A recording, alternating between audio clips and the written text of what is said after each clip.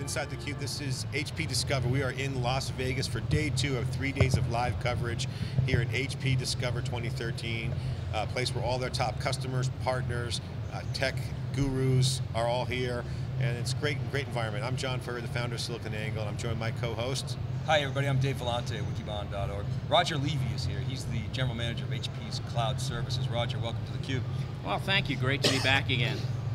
Yeah, so we were talking off camera, a lot of action. Obviously, you guys at the heart of it with OpenStack. We're really excited about that. I mean, we had theCUBE at OpenStack. I was watching all the videos. I was salivating. I wish I could have been out there with you guys. So Dave, we had him on theCUBE, but he also was a cloud service provider. He's been in the cloud business for years, so he knows a little bit about cloud. So we had a good chat. So what's your takeaway with the OpenStack here? So I was just on Twitter yesterday, Roger, commenting that it is being talked about a lot here at HP Discover, more than I would expect. I would have expected, given that it's such a big show for HP across their enterprise customers. But cloud is super hot here, and OpenStack. They're both super hot. I mean, the real issue, I mean, for us is cloud is one of our major strategic pillars for the corporation. We have, I think, a tremendous opportunity at this show to talk with our partners, talk with our customers, and really let them see what we're doing in cloud, and that's really across all aspects of cloud, public, private, and managed in our full hybrid solution. And OpenStack's a huge piece of it. As we talked about up in OpenStack in Portland, I mean, we, as HP, we looked at this promising but unproven technology, 2+ years ago, before a lot of people were signing on board. Made a major commitment to it, a major investment to it, not only in the financial sense, but certainly also in the strategic sense and in the area of committing people, committing code, and really working to make OpenStack a very successful community. So talk about, I want you to comment, if you can, and candidly around HP's personnel. Dave and I love to use sports analogies. The team on the field, the cloud team, SAR, you've got Tom Joyce now as a GM, you're out here.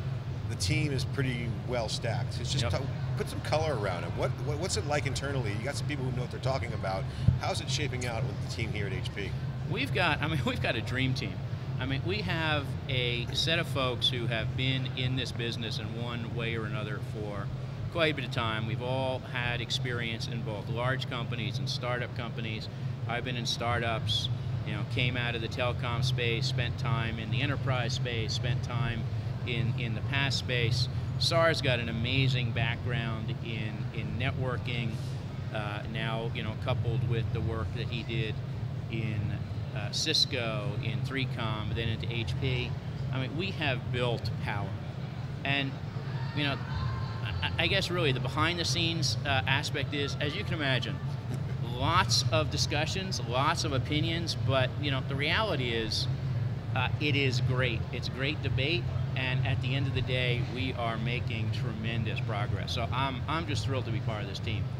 So tell about what's going on in your world right now. So get the teams, I agree with you, by the way, I'm really impressed. And holistically, I think what's happening is that you have a holistic management structure where you have someone looking over mining the store, as I always say. Someone's mining the store, both at the top with SAR, and then underneath, we just had Bethany Mayer on. She's mining the store from the networking fabric side. So you get the fabric covered, absolutely. You got the top line air show covered, the ground game covered.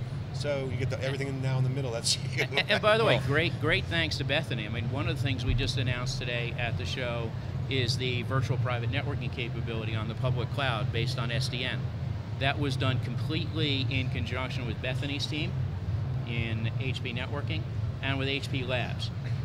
Just a great teamwork effort. SDN is complex. It's really Don't forget hard the data stuff too, Dave. We just talked about tiering and data management. Huge Absolutely. issue. Well, we love sports analogies, Roger, and theCUBE. All right. And so So it's like the horses are coming around the track on the far turn, and all of a sudden, you know, in the horse racing parlance, they say the Red Sea parted.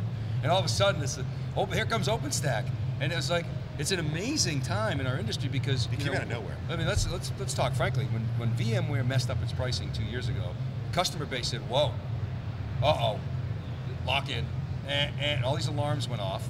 And then of course you got Amazon, you know, doing its thing. It's like a wake-up call to CIOs. Hey, coming into the enterprise, you guys are very comfortable not having to own the operating system and the platform. You've proven that you can make money there for years. So OpenStack was sort of a natural tendency for you, and so it's like I said, that Red Sea parted, and all of a sudden here comes OpenStack as a, you know, really viable contender with all the developer momentum behind it, some proof points, and some real action. And you guys are sitting in a good spot right now.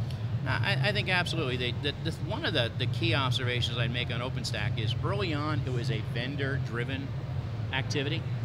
You know, the vendors really got together. They were, you know, some of the primary people in moving it forward. The thing that really I think is interesting and certainly very pleasing is we're seeing more and more of the enterprise customer and the large, you know, enterprise and small enterprise actually now getting much more actively engaged and driving OpenStack.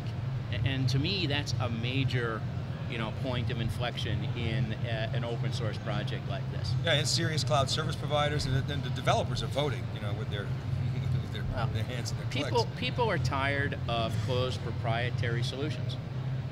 You know, they see what happens. There's limited choice. They are, you know, pressed on the economics of things. They don't get the portability that they, you know, require. They don't get the mobility they require. And, you know, they do see OpenStack and other projects like it as the way to go. And, you know, I think because of that, OpenStack is now the fastest growing open source project, I think, in history. Well, we were just debating about the, you know, cloud stack and OpenStack, and to me, ecosystems always win. At the end of the day, ecosystems are what make it. Absolutely. Markets obviously have a market. I think the cloud market's pretty wide open at this point, but the ecosystem is pretty strong. But I want to get your comments here. Here at HP Discovery, you said a great place to meet customers and parties all in one place. What's your days like here? Walk us through what you're doing here. I mean, my days have been long. You know, let's put it that way. I mean, are you announcing new stuff? What kind of customer conversations are you having? Just share some of the inside baseball of your world. No, it's a fantastic question. So we've really been doing many things all together here during the day. We had a series of announcements this morning. We had the press briefing and press announcement across all of Converged Cloud. And for the public cloud, we announced a series of additional enterprise-grade enhancements, things like what I call, we've supersized our compute instances. 120 gig, 16 CPUs. You bring us the nastiest, most data-intense, you know, analytics workload, we got an instance for you. You know, we introduced VPN on the cloud. We introduced our bulk import service. You know, customers have been coming to us saying, you know, we want to bring terabytes and petabytes to the public cloud, but the bandwidth we have from our, you know, premise to you, kind of limited, going to take us a while. So now they have the option of actually shipping us physical media. We take, you know, secure control of it, and we get it very quickly onto a high-speed link into our object store. How about that? The Chevy truck is faster than the network. You got it. You know, for this, it absolutely is. Yeah. So, good part of the day has been, you know, with press, with analysts around our recent announcements, and then big piece around customers. We had a good customer lunch, and what I really loved is we asked the question of about 30 people sitting in the room, you know, how many people have or are working on a cloud strategy for the business? I think every hand but one went up. And I think the one hand was sort of an HP person who was there.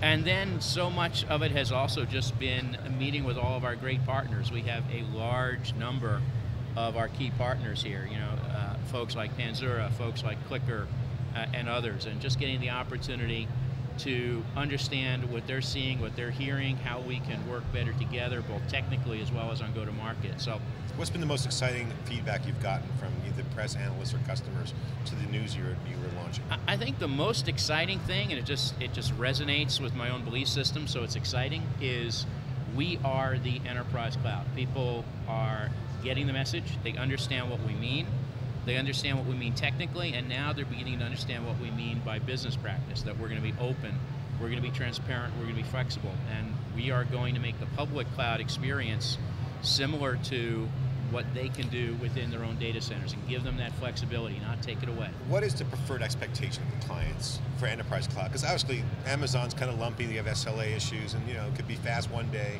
slow the other. But it's different, smaller markets, developers, and they're trying to go to the enterprise. Oh. You guys are in the enterprise. You're in touch with that. What is the preferred expectation and service level agreements from the customers? So the service level agreements are important. I mean, we have some of the highest level, with 99.95. But what we're actually finding is that's not the key things. The key things is ease of use. It's clearly what we're doing around security, and a lot of it comes back to business practice. Are we really willing to treat them like enterprise customers? I'll give you one example. One of these other big providers, typically when you buy reserve instances, you're locked in. You're locked into the availability zone, you're locked into the region, you're locked into the instance size for 1 or many years. Well, if you were in your own enterprise data center and you wanted to change something, you go change it. If we want to bring the enterprise experience to the public cloud, well, we have to allow our customers that flexibility. So we allow, if you do a advanced purchase reserve instance model with us, and you say, look, I bought size X and I need double X or 5X, our new instance size. No problem. No problem. We will work that, because that's what you can do in your own data center. And so translating the experience means that. So it transcends just the technology, it transcends things. So the customer benefits with cloud is obviously the economics around OpEx versus CapEx, and economics around new applications. Is there anything else that I missed there? Well, that's, from a financial point of it, that's a piece of it. Obviously the ability to take advantage of peakedness, to take advantage of seasonality is a big piece. But what's really been interesting in the last 3-4 months, we've seen a shift in the conversation. When we launched public cloud about a year ago, customer conversations were around purely economics. It's changed. Economics still an issue, but it's number 2 or 3 or 4 on the list. Number 1 is, how can you make me more agile? How can I use the public cloud to improve my time to market for new services, to allow my internal users to be able to get workloads faster, to be able to replicate workloads faster, to be able to have better, high availability, disaster recovery, business continuity. And always, look, cost and the economics are always going to be a factor, but it's no longer the starting point of the conversation. Yeah, and I totally agree with that, Roger. In fact, the customers I talk to, they sort of are beginning to understand that rental is often a lot more expensive than owning, from a outlay standpoint, but from a business cost and an agility perspective, and how fast you can actually do something, it's driving revenue, so it's not even a discussion. It's all about business outcome. If you can help achieve a better business outcome faster, with more flexibility, and still provide the appropriate economics, it's a win. And that's really what we're doing within the public cloud. So when I was at the analyst meeting, I think it was in March in Boston. Oh, snowy Boston. Yeah, you were there, you were up on stage, and I'm an analyst, I'm asking obnoxious questions. And when I asked, I said, CIOs I talked to, they're looking at Amazon as another arrow in the quiver, and where does Amazon fit? And then I loved your response. You said, well, that's true, Amazon is an arrow in the quiver of the CIO. We're trying to be like, I think you said, like the nuclear weapon in the arsenal. And so, what did you mean by that? And how do you make that reality? It really comes back to this nature of enterprise grade. Our large customers, our enterprise customers really need something that mirrors what their expectations are inside of what they can do in their own data centers. And there are going to be people who are able to provide large, high-scale mass market solutions, and that's great. The industry and the market needs that.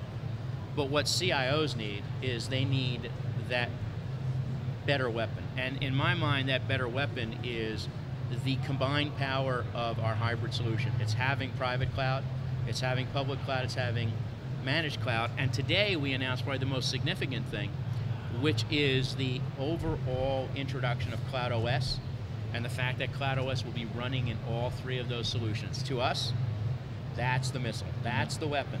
that the CIO will be able to benefit from across our hybrid solution. I think the Cloud OS message is really fantastic, and I think you guys got to amp that up, because what the data points that we're hearing is the data center is an operating system, and the cloud is the extension of the data center. It has to run like an operating system. So if it's going to be software-led infrastructure, it has to function with all the feature functions within the operating system. So I think that message resonates. Are you guys finding the same thing with customers? Absolutely. I mean, I think the two key things that have been, really resonating. One is the Cloud OS discussion, and the other has been the moonshot discussion. And when we look at how we, really improve the economics of public cloud, moonshot is right up front. So these are the things that are going to continue to provide us, that next weapons grade, level solution. Yeah, so you can pick off the workloads that are really appropriate for moonshot, drive your costs down and pass that on to your customers, and that's a unique advantage that you have that a lot of people are poo-pooing, Roger. And we talk to your competitors about, moonshot, we don't really get it, but you guys get it. We get it. I mean, Savas gets it. It was great when Meg during her keynote said, "Look, the thing draws the same power of about 60 household light bulbs, 6 household light bulbs." It really just explains the advantages. And yes, we can partition off certain level workloads that will be very appropriately served within Moonshot. Save the footprint, save the power, save the cooling, and pass that improvement on to our customers as we scale, out the public cloud. So tell us what's on your roadmap. Obviously, we're talking with Margaret and your marketing team. Your objectives tactically. You said Hong Kong. You got an event. What's the battle plan to take this to market? So really, what we're doing is, and this is a great piece of getting our message out. A large piece of it is really just continuing to get the story out on what an enterprise cloud really is and how we fulfill that. And then working through our partner ecosystem. As you mentioned before, ecosystems are critical in open source communities. Ecosystems are obviously critical to us. We have a fantastic partner community, a fantastic partner and channel resale, and it's really working with them to reach out, very, very broadly. Okay, Roger Levy here inside the CUBE, CUBE alumni, and again, it will go down in history. He was on the CUBE at OpenStack when we were there for the inflection point, as I'm calling it. This past OpenStack Summit was really, to me, the changeover, the crossing the threshold, where OpenStack's community really stood tall and crossed over to what I see as a clear path to a rallying cry in the cloud, open cloud market, open source. People are working together, build the code. Why build your own scoreboard when people are bringing their own scoreboard to the game, as the owner of the Giant said? And open source is a great way. You guys have been very successful, and you got a good team. And you know what? Sometimes the stars line up, and we'll be following you guys. So we follow HP's Cloud. This is theCUBE. We'll be right back after this short break with our next guest. Stay tuned.